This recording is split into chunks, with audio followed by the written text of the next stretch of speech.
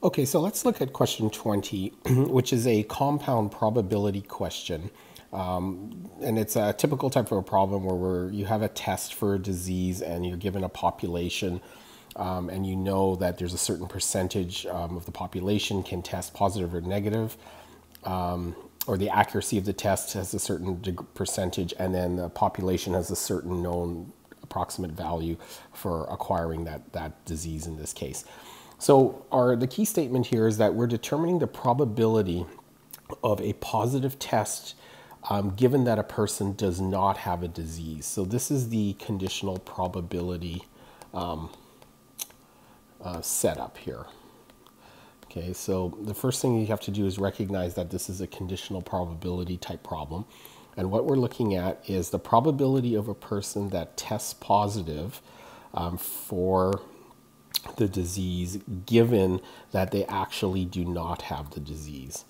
Okay, so in this case, the plus is going to represent the positive test, positive result test, and in D bar is going to be essentially meaning disease free, or meaning you don't have one.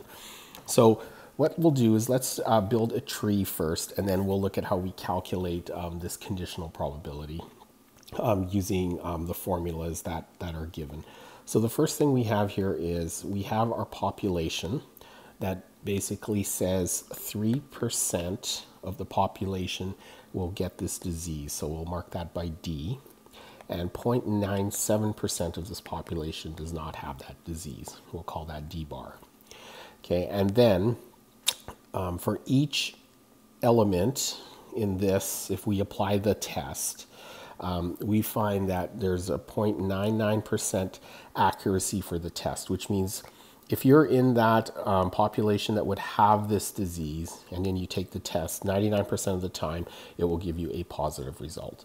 But there is a small 0.1% chance that you get a negative result.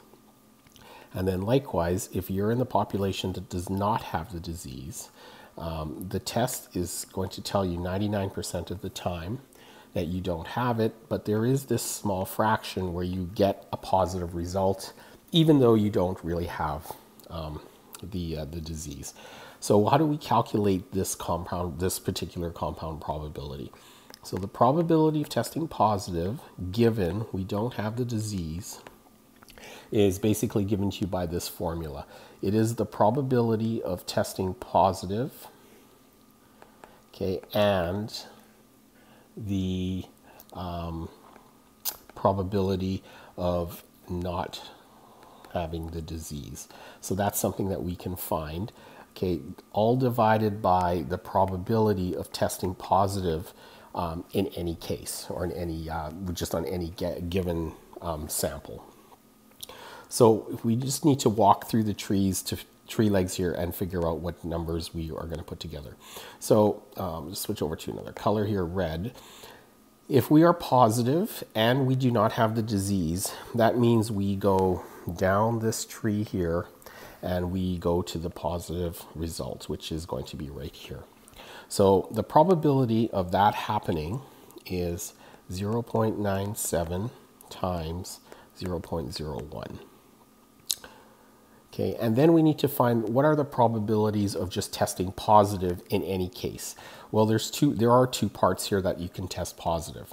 There's the false positive, and then there's the real positive one. So again, we would just have 0.97 times 0.01, but we also have to add the probability of where the person does actually have the disease, and then they actually do end up testing positive. So that is 0.03 times 0.99.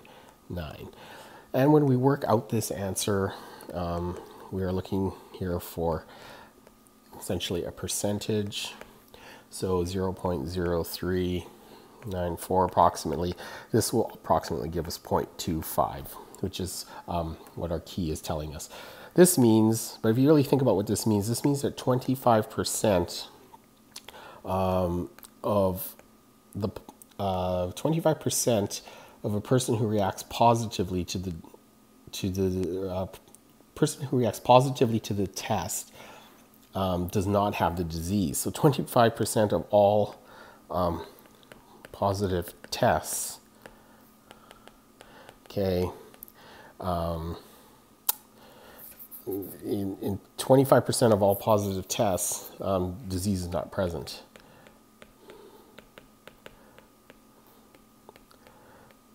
Okay, so that's quite a large number, but the fraction of, given this, the way the population works out, and then the way the test is that is the answer that the probabilities are telling us. Okay, so that's how they generate that 0.24 there. If this formula here is a little bit confusing, I would just refer back to some of the slides in lesson 4. You will, in the video sequence, you'll see that they do this given probability formula. And this is just a rearranged form of it because we're essentially needing to expand it out and work out the individual probabilities there. Okay, so hopefully that helps out and that's clear in how you can do this question. The key to this problem is really to just build the tree, because the tree tells you all the positive and negative cases, and also the roots and the values in which you need to multiply in order to make sense of this. Because if you don't actually have the diagram involved, it's going to be really hard to figure out those values and to see them clearly.